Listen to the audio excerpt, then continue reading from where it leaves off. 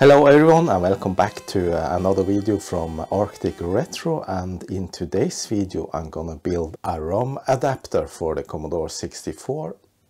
So here I got the Commodore 64 motherboard, and as you can see it's missing a lot of parts, but it still has two of its ROMs on it. And the thing is, if one of the ROMs, these three ROMs, are damaged or doesn't work anymore, then it's not very easy to find new ones, because they're simply not manufactured anymore, and you need to find them from other Commodore 64s or find someone that sells on eBay or something. However, modern EEPROMs are available, like this Winbond 27C512 that you can actually use, and you can program these with a ROM code for one of the existing ROMs and use them. But as you can see, this doesn't fit because it has two extra pins.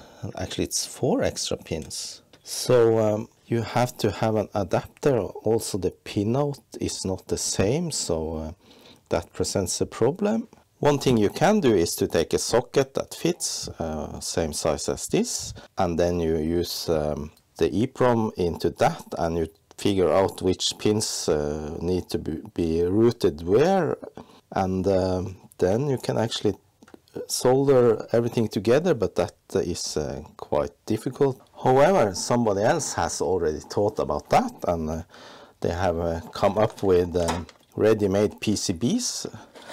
I got a bunch of them here, and these are ROM adapters that you can use instead of making it yourself. This adapter PCB has 2 rows of holes, as you can see.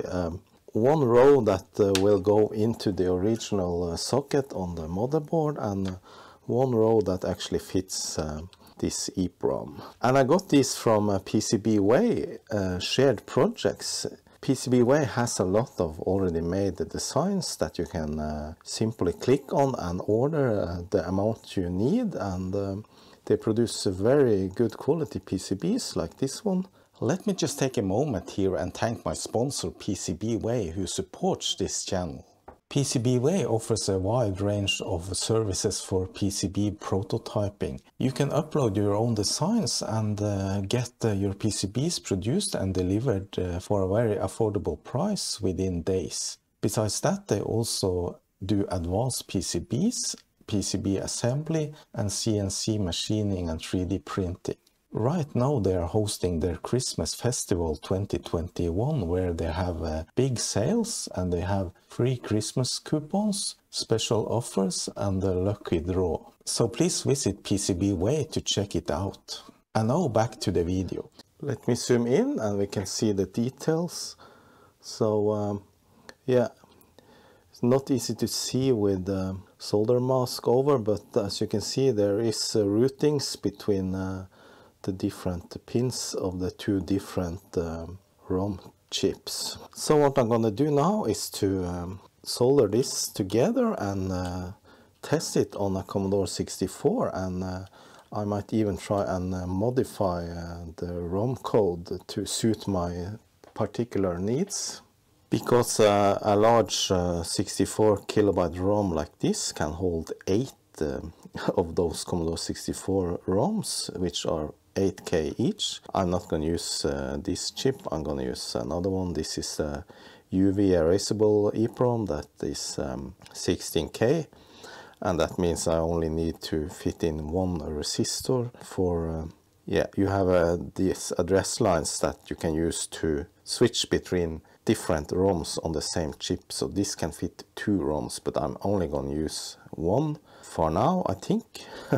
And I don't have SMD resistors, so I'm going to use a regular one, and it will be hard to fit 3 resistors. So with this one you only need 1 resistor. The 2 other can be just bridged together. Alright, so I'm going to solder in the socket, and first thing I need to figure out is what side is up, and I guess the one with the silk screen is up. So I'm going to solder this socket onto that side. By the way, this the design and the instructions for it you can find on GitHub. I'll link to that in the description. So this one, just place it upside down. It should keep its weight down on the socket. Let's do the soldering, and a little bit of gum just to keep it steady. I think I'll start here with the two corners as usual.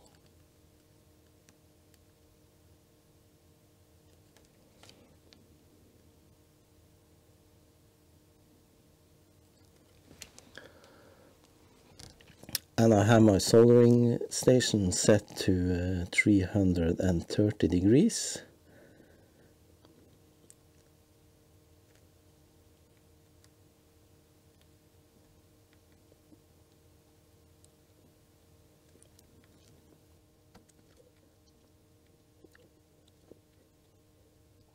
Well, I just stopped because I realized a big mistake. Of course, I need to solder in the pin headers on the underside first, because otherwise it will be hard to solder them under the socket. So I'm just gonna fix that. I'm gonna desolder this and try once more. I don't want to waste this board and this socket, so I'm gonna desolder the socket. I didn't put in many pins anyway. No, this solder isn't very old, so it should be easy to remove it.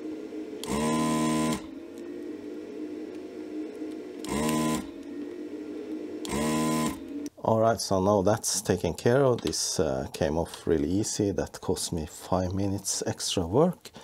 Now these are the pin headers I want to use.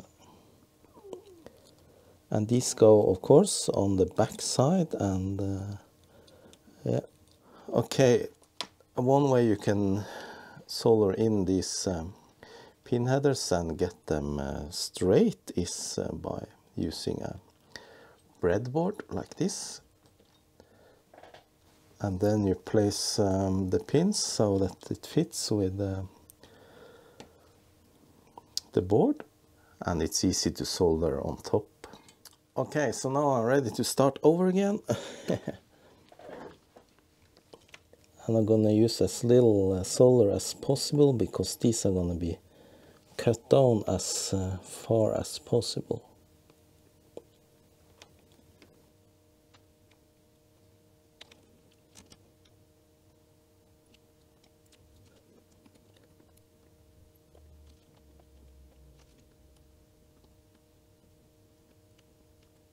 Alright, that was that part. Now this should fit perfectly into a socket, which it does. Now the socket goes on top, but we need to cut down the pins on top first. And when you cut pins like that, they fly all over the room and can easily hit you in the eye. So yeah, I'm gonna use something to hold over. So that is better, and now we can try and solder in the socket again.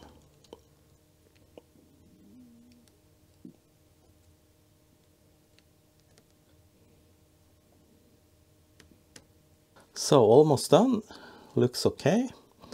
Of course it builds a bit in the height, but there's plenty room in the Commodore 64. And by the way, these can be used on VIC-20 as well, and other computers. So now I need a 10K resistor, and yeah, I should have had a collection of SMD, but I'm not doing a lot of SMD soldering, so I don't have anything.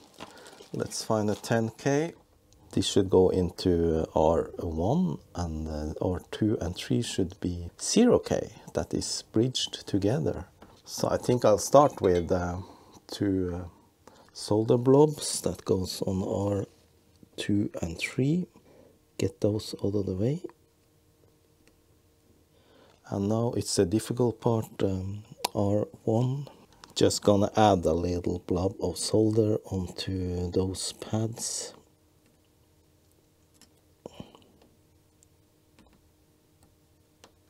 Then I hopefully can arrange this resistor to be soldered on. This is not a pretty job, but this is homemade stuff. I wouldn't sell this to anyone. So that one went all right. Then the other one, let's see now.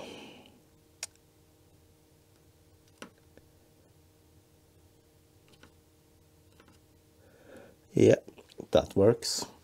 And then we can bend it over like that. Tuck it away underneath. Yeah, that will work.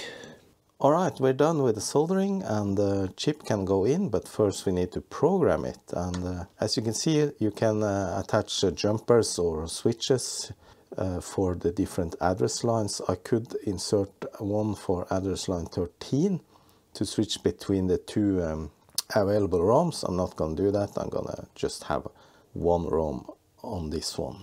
Alright, it's time to find the ROM, but first here I'm at the GitHub page of this project where you can read all the different instructions, and it's called Open2327 ROM adapter on Sucopera.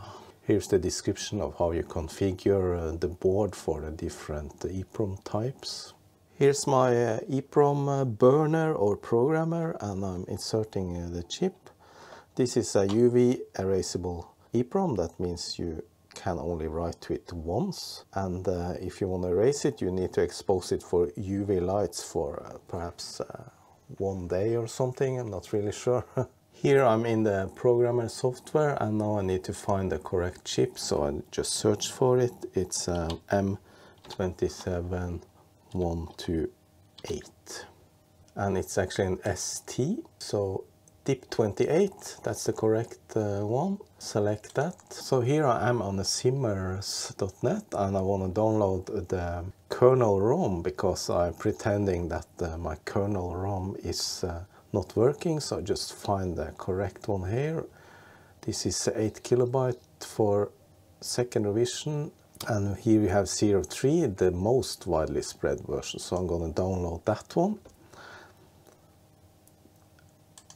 And then I go into my EEPROM programmer software, and I already selected the correct chip. It's M27128A from ST. So now I just want to load the kernel version I downloaded. I have several others here. That one. And then I want to do some modifications because I want to make it a little bit personal. And as you can see down here, you can actually see the text on the boot screen, the basic bytes free Commodore Basic. So I want to change that to something else, like Arctic Retro Basic. Isn't that cool? And then I just want to save that file. Now, since we're going to use only one ROM of the two that can fit on the chip, I actually need to copy the same ROM onto both areas. And the way I do that is that I just copy with /b, means binary, and I just copy the same file twice with a plus. That means concatenate, and call it new kernel.bin. So this should have created one new file that is 32K exactly. Then I just load in the new file we just created, and yeah, new kernel. And we can see now it says Arctic Retro Basic. That's fun. Alright, so now it's time to program. Just hit the program button and then program. Alright, it failed. Let me just check one thing. Yeah, I'm ticking off this check ID. Then start again. Pin detect error. Didn't I insert it correctly? I think I did. Program. Okay, so now it worked. I just took it out and inserted it again. But it still failed. Verifying flash error code address. So I'm just going to try and read the chip. I don't know why it actually failed on writing. It seems to be written, so reading. Read successful. Yeah, and here we can actually see the thing read back correctly. Arctic Retro Basic. So I think we're good to test.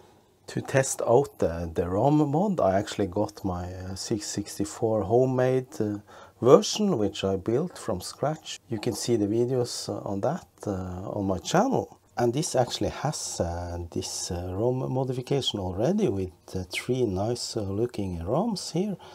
It's built on another PCB, not the same that I used, but these work great. So time to test. Does it work or does it blow up? Probably not gonna blow up.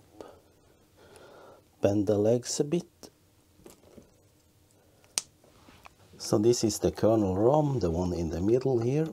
Just pull this gently out and insert the new one. Ready to test. 1, 2, 3. Nothing. So the ROM did not work. However, I inserted the other ROM from this machine and gonna test with that. See if in fact the adapter is working. Yes, that works. So then I know the adapter is in fact working and there is something wrong with the ROM. I checked the ROM now by reading it back into the programmer, and in fact seems like only one of the 2 8K blocks were written, so it's probably the last block that is configured to be used now, but then we can fix that, I think, by adding a jumper and setting that to use the other block. So to fix that we need to short between the switch A13 and ground.